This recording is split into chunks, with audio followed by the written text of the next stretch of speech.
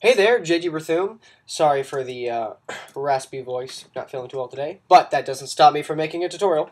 So, this is going to be a really quick, simple video, simply giving some tips on how to get your strings to sound more realistic. This is assuming that you are using the specifically Logic built-in string sample libraries. A lot of people use Logic as a DAW, and a lot of, especially beginner composers, don't necessarily have the cash to fork out to buy expensive sample libraries like East West or Cinesamples or Spitfire. So they have to, for a while, use the Logic orchestral samples. Now, yeah, there are things to be desired, but they're actually not that bad. They're much better than General MIDI, for example. You can do quite a bit with these samples. So today we're specifically going to be talking about getting your strings sounding really legato. Now, the Logic samples don't have true legato, so in case you didn't know what true legato is, it's basically where they actually sample the transition from one note to another. So for example, if you play like, C to G, like doo doo. That's probably not C to G. I don't have perfect pitch, but you're going to get the finger slide from the position on the fingerboard from one to another when you actually play the instrument. So they record that and actually transition between the first C, that little slide, and then the second note that you're playing. So long story short, it makes it sound very smooth and flowing, but we don't have that with these Logic samples. So we have to sort of fake it, if that makes any sense. So there are a bunch of little tips that I'm going to be going through to make it sound fairly decent, as good as could possibly sound. So the first thing you're going to want to do is make sure that you have the individual ensemble patches, sorry, not ensemble, but the individual patches open up. So for example, if you go over here to your Logic library, and I'm using Logic X, you can see we have orchestral underneath that strings. Now don't go for one of these like cinema strings, full strings, modern strings, pop strings. Those are all going to sound fairly unrealistic, maybe decent for like electronic stuff, but for our purposes, you want to open up violins 1, violins 2, violas, cellos, and basses. You want to open up your individual patches. Alright, so the first thing you want to do is when you open up a brand new patch, and I'll go ahead and show you. Oh, sorry about that. When you open up a brand new patch, so wait, no, cancel. Let's use the right shortcut here. So we open up a new patch. Let's say we select Violins 1. On our left inspector over here, we're going to get these two buses. Now we want to control our own reverb to get everything sounding cohesive, so you want to turn these off. So just hold the click down on this little area right here and do no send. Okay. What you're also going to want to do, if you want to, is go to Window and do Open Mixer. So sorry, you probably can't see that window, but you can open up the mixer here, and you can actually go to right here. You'll see small booth and large church. And you can do edit, delete, and actually delete these channels if you don't want them taking up processing power, because we're going to be using our own reverb. So anyway, so yeah, you're going to want to do that with all of your individual patches, take all of those reverbs off, and the first thing you're going to want to do is pan your violins. Now, you can opt for the traditional method, which is basically to pan the first far right, second right a little bit less, maybe like, first violins 50 to the right, second violins 25 to the right, violas in the middle, cellos 25 to the right, and basses 50 to the right. I personally think that gives a fairly unbalanced sound, especially for strings only pieces. And a lot of modern film composers and mixers are actually having the first and second violins as well as the cellos on opposite sides. So what I've done here is have the first violins 40 to the left, second violins 40 to the right, cellos 20 to the left, and basses 20 to the right. All right, and especially if you have a melody in octaves, like we have here for the first and second violins, it's gonna give a nice balanced panned sound. Hopefully you can hear that a little bit. So so once you get things panned, the second tip I have is with your part writing, try to have as many common notes as possible held over. And this just goes back to 4-part writing rules. But if you'll notice, the viola holds pitches longer than everything else. I tried to write my part writing so that at least one part, sometimes it's unavoidable. Like here, for example, the chord change that I had, I really had to move every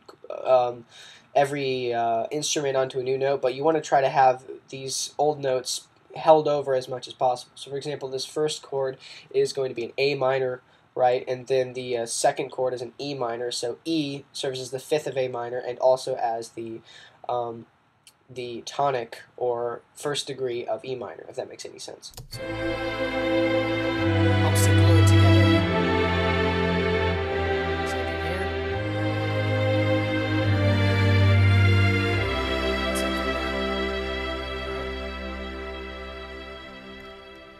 There you go. So yeah, if you can manage to follow your part writing rules and just write well for strings in general, then it's going to sound a lot more realistic. In other words, only ever have 5 parts at the same time. Don't do any doubling.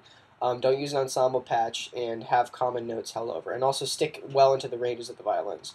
Now, it may be noted from an orchestral perspective that strings tend to sound best with very wide open voicing. You know, you don't want to have a lot of closed, chunky block chords.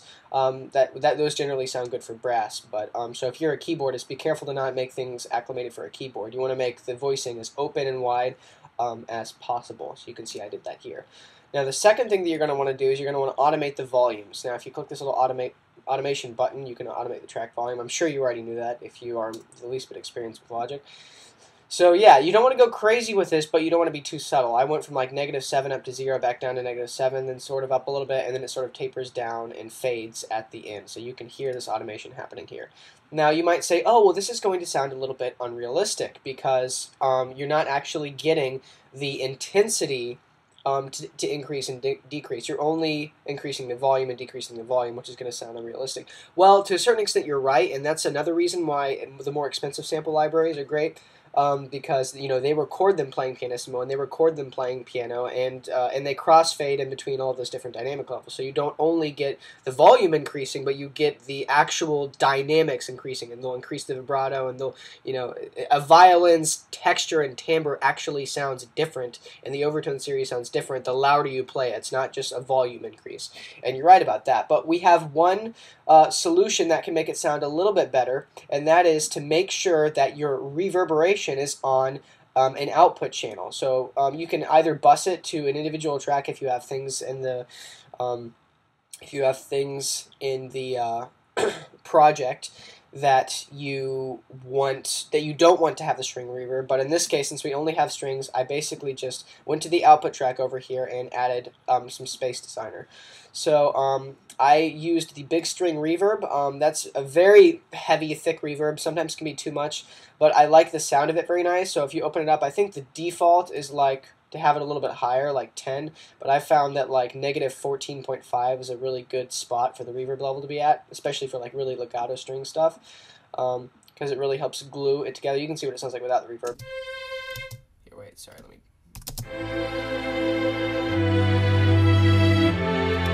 with the reverb. It really helps to glue everything together. It sounds really nice. But anyway, that means that the automation is not going to adjust the reverb volume because the reverb is on output. So you got to be very careful to not put your reverberation on, for example, on violins 1, violins 2, violas, yada yada. Because the problem with that is that when you automate the volume, it's going to make the reverb quieter, and that's going to sound unrealistic because it sounds like you're turning an audio file down instead of turning the violin down, but the reverb always stays the same, if that makes any sense. So I hope that was a fairly decent explanation. So yeah, so always make sure that your reverberation is on a separate bus or on your output track whenever you're doing volume automation, otherwise it's going to sound weird.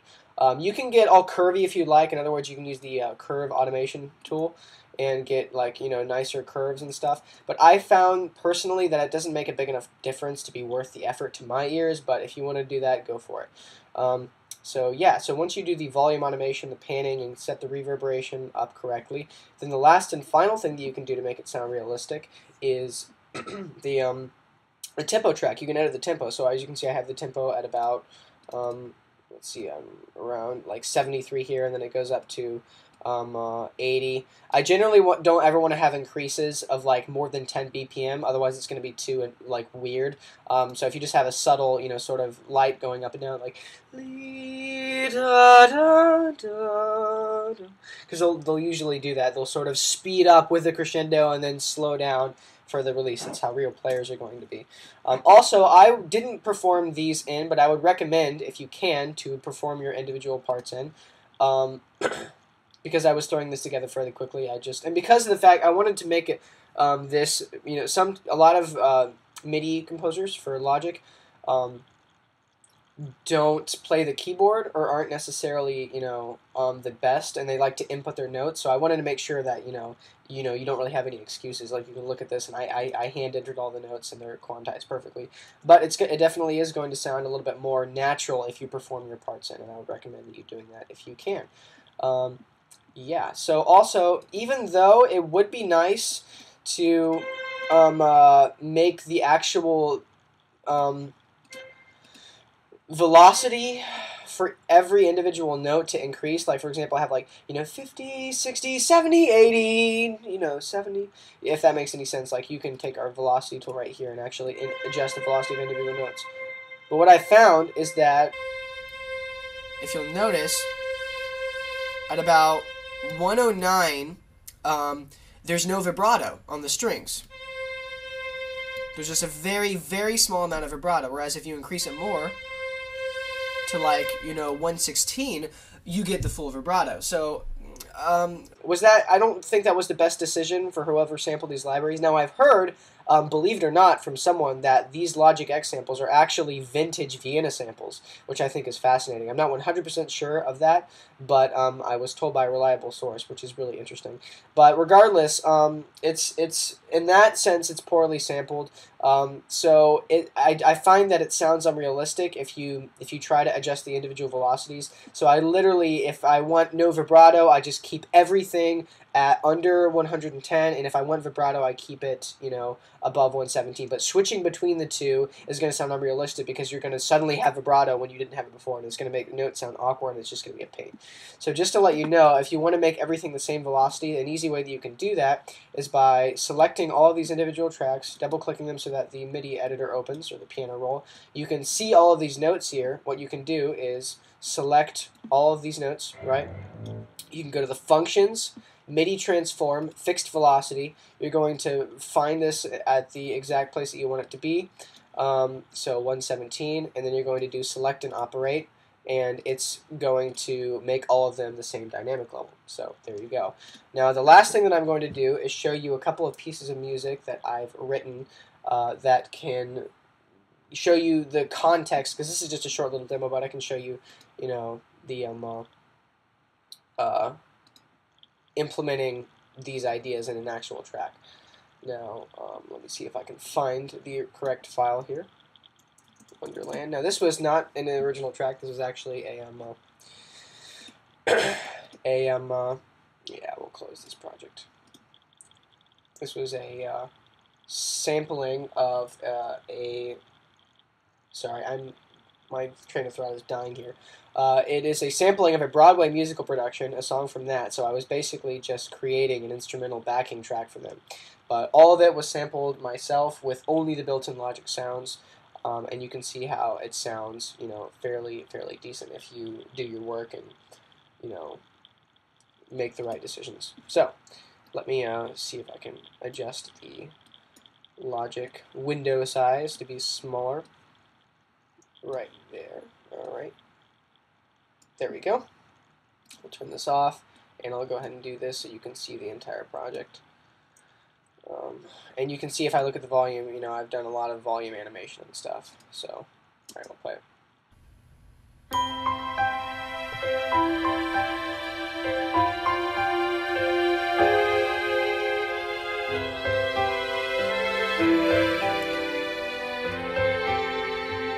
This is where the vocals are normally coming right here.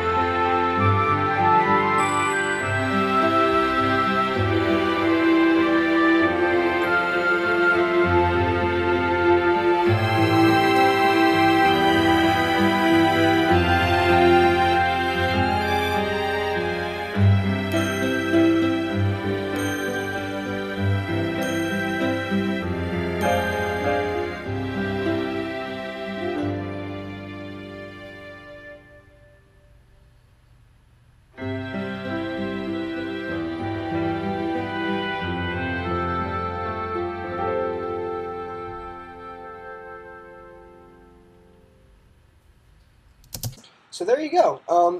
I didn't compose that, just to let you know. Again, it was just me sampling an existing track. But again, it was all done with the Logic built-in samples, so you don't have to spend, hundreds of dollars on samples to get things sounding decent enough, to actually get work. Especially if you're working for video games. I mean, if you're composing music for video games or doing backing tracks like this, Logic samples, can be perfectly fine for the occasion. But obviously, if you are wanting to do film scoring, because just, I don't know, if you put music over live action, if it doesn't sound realistic, it's going to become cheesy really, really quickly. So there you go.